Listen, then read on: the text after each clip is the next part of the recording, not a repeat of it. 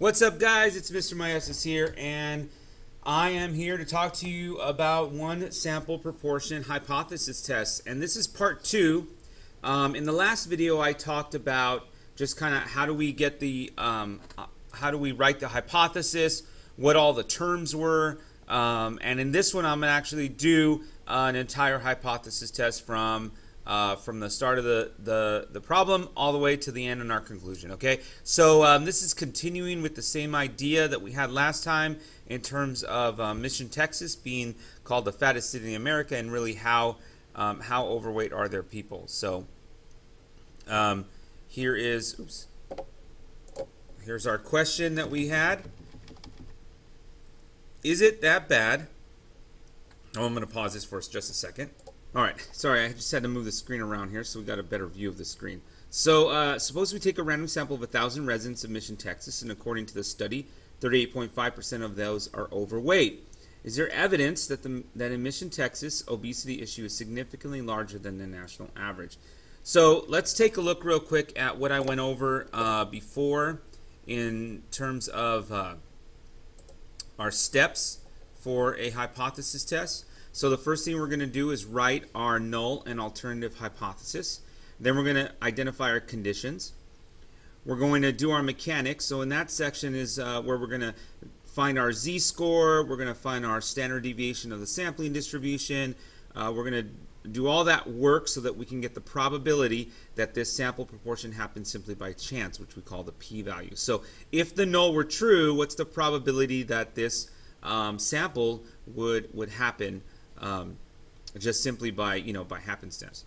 And then finally we're gonna use our we're gonna write our conclusions based on our p-value, where they're gonna reject or fail to reject the null hypothesis. All right, so let's go back to our question here. Let's go back to our problem here. Is it that bad in Mission, Texas? So there was a question that my students had in my class that how do we know that we're doing a hypothesis test? Well, there's some key words in here that tells you, look, I got to do a hypothesis test. Now, the two key words that I always notice when I see these is evidence.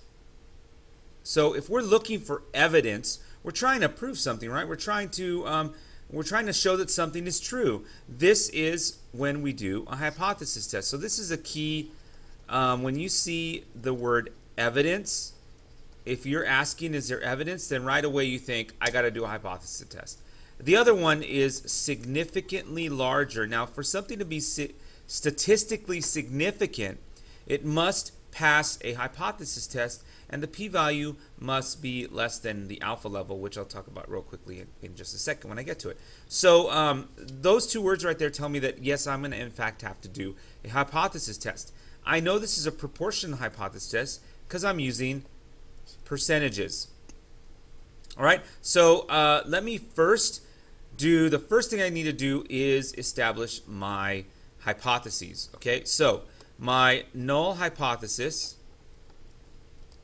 is going to be that the proportion P of people in overweight people in Mission Tech, or sorry, the proportion of overweight people in Mission, Texas is equal to the overall, the true proportion, which is 0.357. All right. On the side here, I want to make sure I have some context. So P is the proportion of overweight people in Mission, Texas. All right. So what we're trying to say is, okay, so the null hypothesis is, well, okay, there is no difference. There's no real difference. The people in Mission, Texas are just like everyone else. Okay, P equals 0.357. Where the alternative is, yeah, you know what? There's a problem. In fact, their percentage is bigger, 38.5. Bigger, no pun intended. Their problem of people, their percentage of people that are overweight is going to be larger than the national average, which is kind of what we're trying to prove. So this this alternative hypothesis, normally what we're trying to show is what we're trying to find the evidence for. Okay, so these are my hypotheses. Now let me write so that's step one. Step two is my conditions. All right, I have to be able to establish that I have conditions to use my normal model and do inference, and to use the normal model for this. So the first condition is that is my sample taken randomly? Yes, it says right here, random sample of 1,000 residents. So when I write this out, I want to make sure that I write it in context.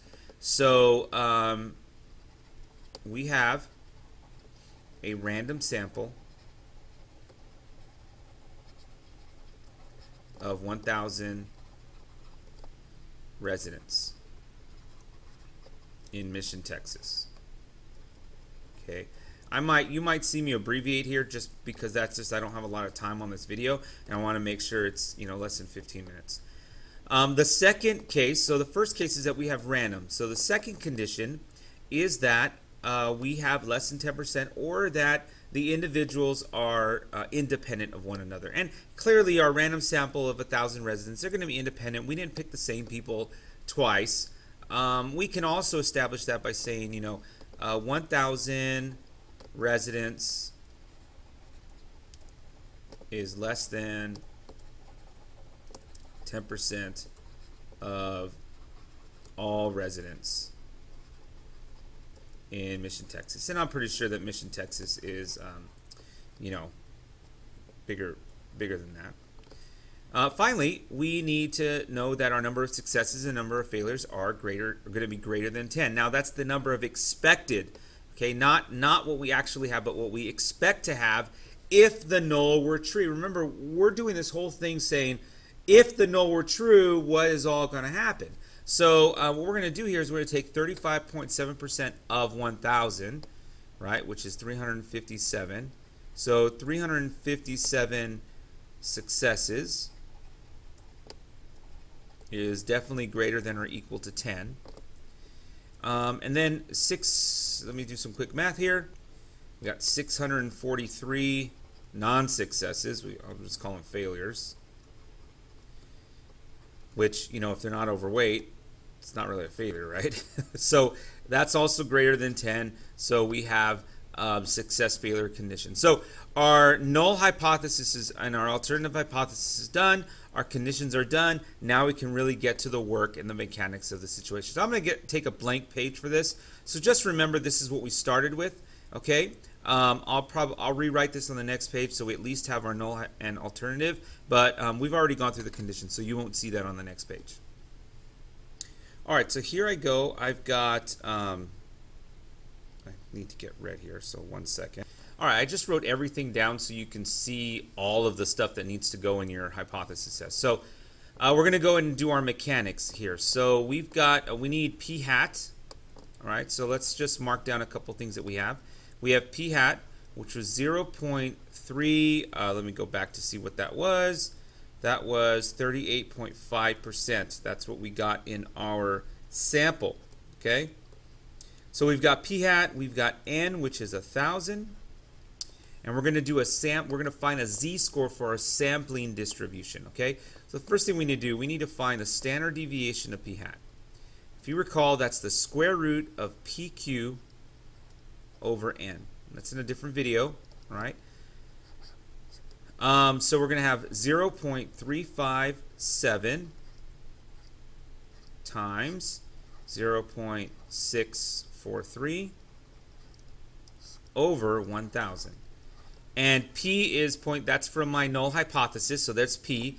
Q is obviously it's 1 minus p, and then it's divided by 1,000 square root. So I'm going to do that in my calculator very quickly and then come back. All right, that gives me 0.015, and to find my z-score, it's going to be p hat minus p over the standard deviation of p hat. So I have p hat, which is 0.0385, minus p, which was 0.357, divided by my standard deviation that I just found, and that's going to give me my z-score, which is going to be 1.87. You saw my calculator work right there. So now let's visualize what's going on here.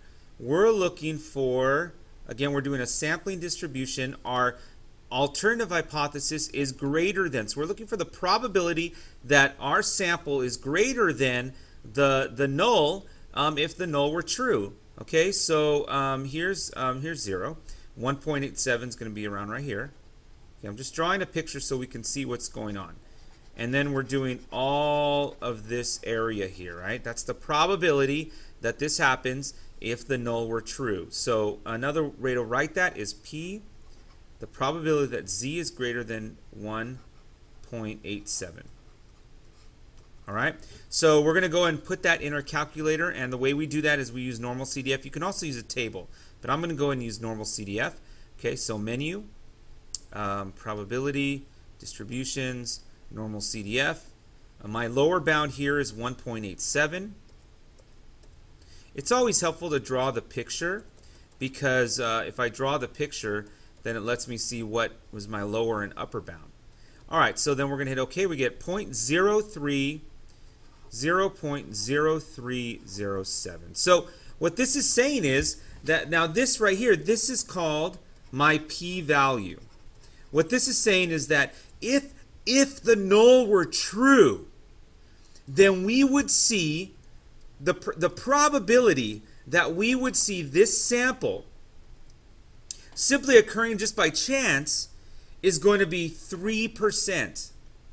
You know, 3%, that's pretty low, right? That's kind of odd, right? That's a little bit weird that happens. Now, what we're going to do though is we have to compare that to what statisticians call the alpha level. And our alpha level is based on how far away from the mean we are. So it really is based on standard deviations. And the alpha level is kind of like the percentage or the height, the furthest. Let's say it's the lowest your percent, the lowest your p-value could be to not reject the null hypothesis. Okay, so let's, most of the time, if it doesn't say in the problem, then you're gonna use an alpha level of 0.05. So we're gonna consider this an alpha level.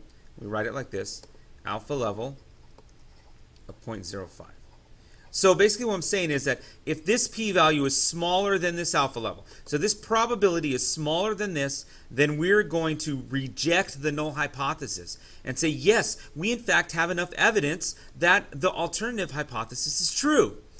If the p-value is bigger than this alpha level, like if this p-value had been 0.10, then it's bigger than this, like this line that says, no, you can't go any further than this. So it's bigger than this alpha level, then we would say we failed to reject the null hypothesis, and we don't have enough evidence to show that the alternative is true. So we just, we're not going to accept the null. We're just going to say, well, we're gonna have to fail to reject it, and there's really not enough evidence to show otherwise. Okay, so here's what we do. We're gonna make our conclusion now based on our p-value that we just got. Okay, so let's go and do that. All right, so here is our conclusion based on our p-value.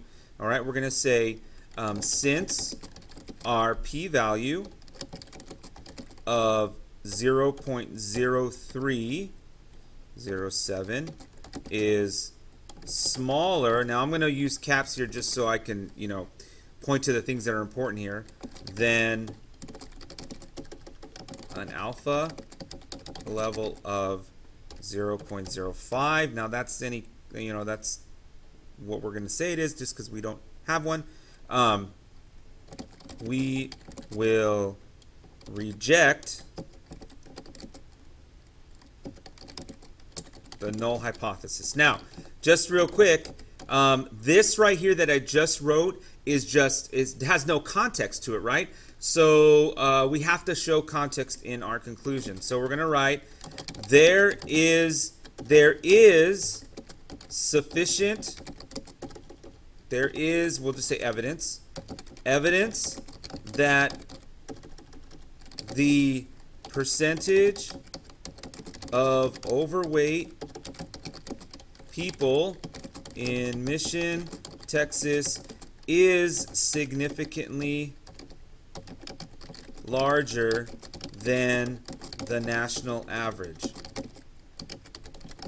Okay, that is our context. All right, guys, that is an entire hypothesis test from the beginning to the end. All right, so I made my 15-minute mark. We'll talk to you later. Good luck, guys. You got it.